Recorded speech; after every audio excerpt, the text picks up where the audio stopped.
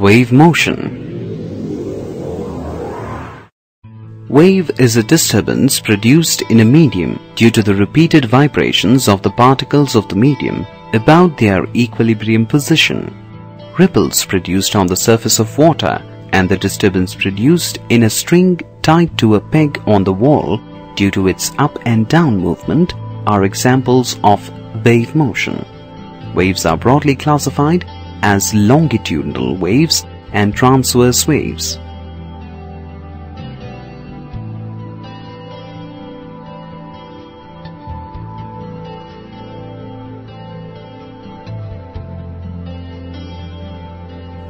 A wave which propagates along the direction of vibration of the particles of the medium is called a longitudinal wave. This is how a longitudinal wave propagates. Sound waves are longitudinal in nature. Let us perform an activity to understand the propagation of a longitudinal wave. Connect balls and springs in series as shown here. Push the ball 1 along the length of the spring.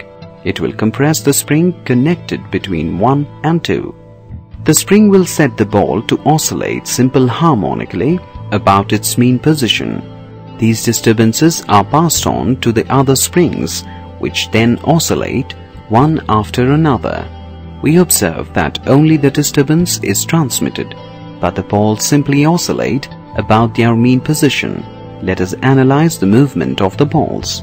At time t is equal to t by 4 seconds, the ball 1 has maximum displacement to the right and the ball 2 just begins to oscillate. At time t is equal to t by 2 seconds, the first ball returns to its original position and the ball 2 has the maximum displacement to the right, and the disturbance is transferred to ball 3. At time t is equal to t by 4 seconds, the ball 1 has maximum displacement to the left, the ball 2 returns to the original position and the ball 3 has maximum displacement to the right, and so on. Sound waves also travel in the same manner. Now let us consider the propagation of sound wave through air. When the sound waves travel through air, the air molecules get closer together and further apart alternatively. The regions where the molecules come closer are called compressions. The regions where the molecules move apart are called rarefactions. That is, longitudinal waves propagate in the form of compressions and rarefactions.